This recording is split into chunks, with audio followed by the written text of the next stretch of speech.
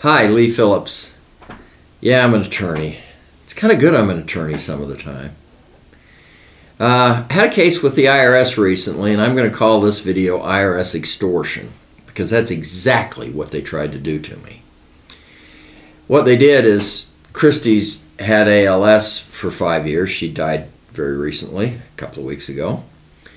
But we had HSA, Health Savings Account, and a lot of you may have Health Savings Account. It's great. It's a way to make $7,500, whatever it is, dollars of your medical expenses for a couple tax-free each year if you have a little company. You put the $7,000 in, it's a deduction to the company, and you can spend it on your medical, and you don't have to report that as income.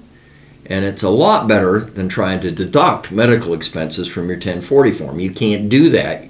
You're up against the 10% of adjusted gross income before you even get to deduct the first dollar. So if I've got $100,000 in income in my AGI, then I've got to expend $10,000 in medical deductions, and then the next $1,000 above the $10,000 I can deduct, but I can only deduct one of those $11,000. Whereas if it's an HSA, I get to just totally pay the first $7,500 or whatever it is. It changes each year. Tax-free. It's a deduction to my company, not income to me. It's just water under the bridge. So in 2015, the IRS just challenged me. They made their 3-year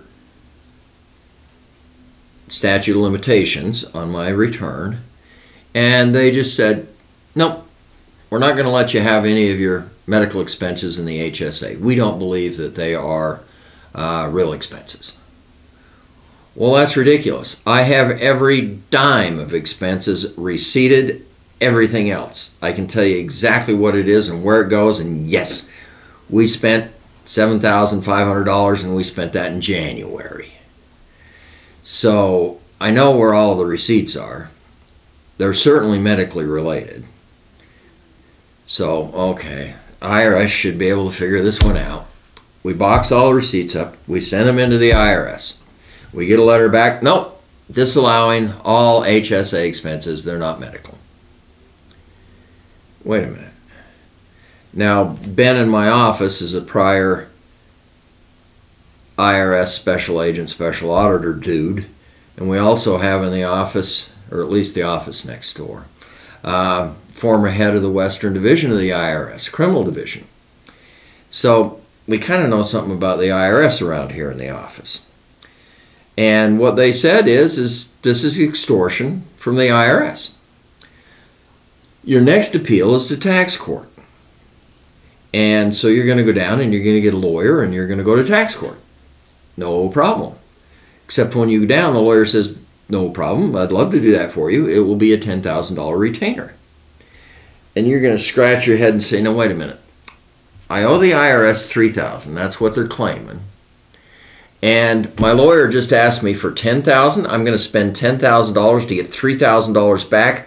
I guess I'll just pay the IRS off and lick my wounds. That's extortion. And these guys that work in the IRS say, oh yeah, they do that all the time to people. Well, we fought them and we went to tax court. And funny thing is, yep, all of the expenses were allowed and there was no additional tax owed or anything else. But you've now spent 10 grand at your lawyer's office to get $3,000 off your back with the IRS. When I send in all the receipts the first time, they say, oh, they just trash them. They just throw them in the garbage. Well, yeah, but that's still extortion from the IRS. I hope you don't have the experience I've had, but apparently it's not uncommon to be extorted by the boys.